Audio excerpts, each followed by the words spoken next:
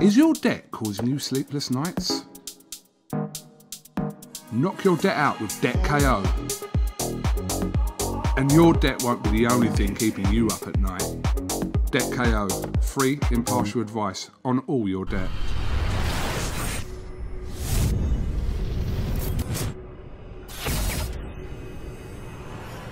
This is KUGAN CASSIUS for IFL TV in association with MTK Global. It's weighing day, just about. Delighted to be joined by Alexis Demetriades. Have I pronounced that correctly, sir? You got it. So, okay, so for people that don't know, you've become kind of a bit of a mystery figure this week as the head trainer of Dereck Chisora, who's obviously in action tomorrow night against Alexander Usyk. So just kind of give me a background of yourself and how you've become involved with Dereck.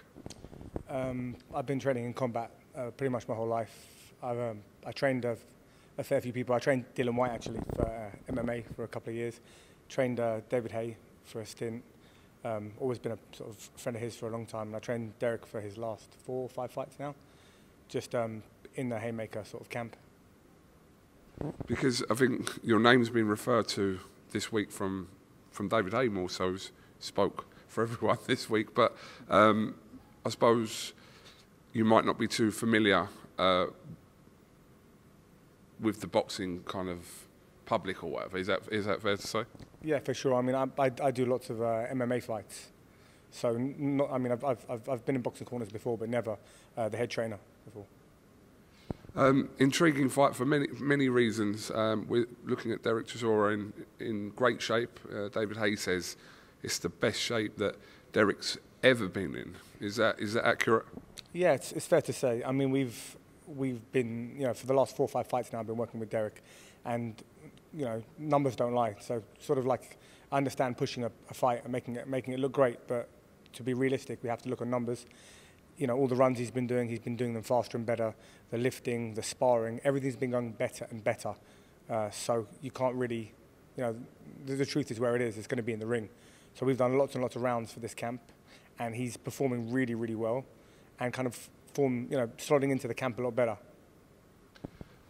It seems as though, I mean, I was talking to Dave Caldwell yesterday, and he told me that Dereck had mentioned Alexander Usyk's name to him over 2 years ago. When was the first kind of point that Dereck spoke to yourself about even wanting to fight someone like Alexander Usyk? I think sort of when no one else is mentioning his name. That's the kind of character that Dereck is.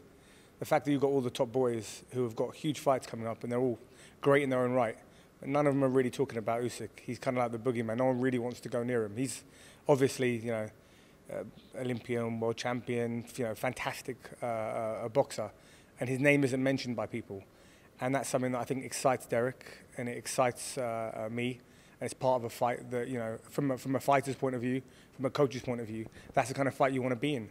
You know, you want to be against the best guy on the planet, on the biggest show, having these sort of fights for the public. I think that's what they want to see. Kind of seeing guys avoid each other, you know, is you see top level guys, and you know, I understand getting to the top of your career and then having those fights. But Dereck's at a stage now in his career where he's performing really well, so why not take these fights, you know, for the public and for himself? Dereck said quite a few interesting things in yesterday's press conference. One of the quotes he gave from yesterday was, he may be losing 11 rounds of the fight, but there's always round 12. Yeah, that's Dereck for you. Yeah, I mean, look, ultimately, Usyk has to be perfect for 12 rounds, and we have to be perfect for a punch. You know, we're the bigger man with the bigger punch. Usyk has got every attribute, you know, the boxing can give you. He's a fantastic boxer, offensively and defensively. His bounce is fantastic, and his pedigree is exceptional. And what we've got to do is not turn it into a boxing fight.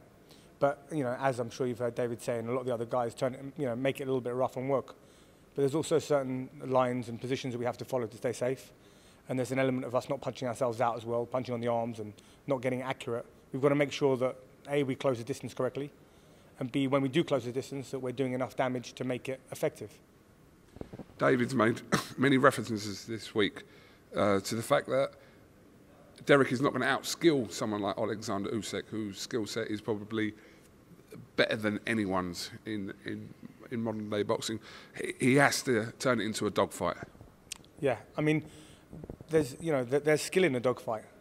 That's something that I think boxers will, fighting men will know about. That, it might look ugly, but there's a lot of skill going on the inside. There's a lot of movement. Also, I think closing the distance is something that no real boxers have been successful with against Usyk. He's never really allowed you to close the distance. He's a bit of a matador and a bull. You go forward, he spins you off both ways. He spins off left, he spins off right. He's a great boxer. And that's hard to deal with if you don't know how to deal with it. And I think that we've given Dereck the ability to potentially deal with that. And obviously, sparring, and fighting. So, we've had those sparring partners, those awkward southpaws. We've had those undefeated guys. We've had the amateurs with, 90 to 100 bouts. We've had the Olympians come in. We've tried to cover all bases. But again, we can do what we can do in sparring. And what it turns into in the ring is what it turns into in the ring. So hopefully, we've put enough work in, and we've kind of updated that computer of Dereck's for him to do what we've seen him do before. Quite a few people in boxing have pointed out a key element in this fight is the feet.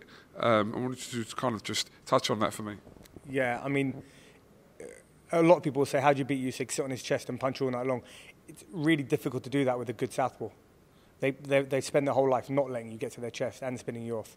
So for us to get to Usyk is going to be work, but we have our plan and our ways to do that. And then getting there, throwing the correct punches so that you're not just hitting gloves and not doing, not just wasting energy and not doing the correct amount of damage. That's something that we've been working on, and hopefully that's something that you guys will see tomorrow night. Did you catch up on the antics from the weigh-in today, which were rather eventful as always with Dereck?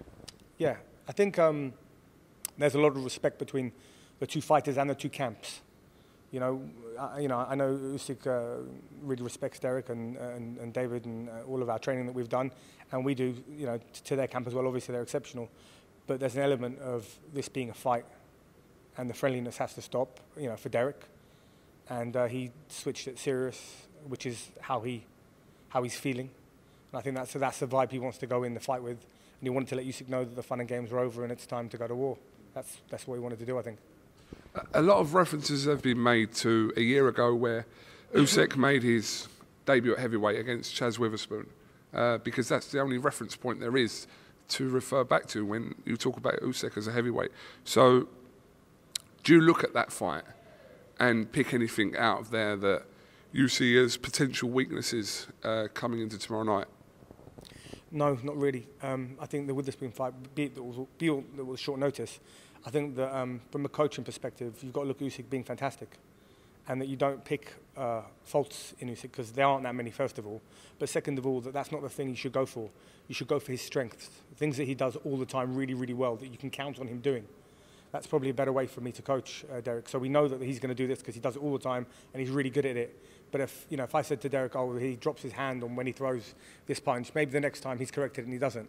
So I think going for those sort of mistakes is a little bit of an amateur thing to do. I think for us, it's about focusing on Dereck, getting the best Dereck that we can to fight the best Usyk, and then the best guy will win.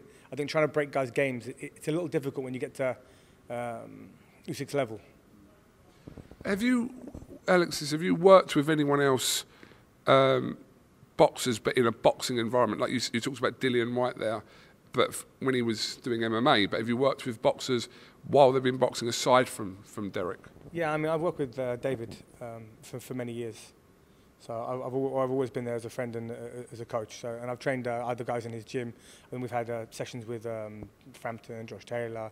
I mean, there's been loads of guys, Conrad Cummings. I also trained another MMA fighter, Michael Page, who started boxing as well. I've trained, I've been around, I could name the amateurs as well. I've been around Olympians, and there's a lot of guys. But to be honest with you, with MMA, we get to fight sort of 70 to 90 fights a year. And with boxing, you're lucky if you fight 2 or 3. Right, yeah. Especially in this time of year as well. It's different. So sometimes you're taken off of one sport to another. But it's always been a passion of mine. And I've always been very involved in boxing at a high level. So it's something that I'm really interested in. And to be honest with you, I'm super excited to be here for the camp and for the fight.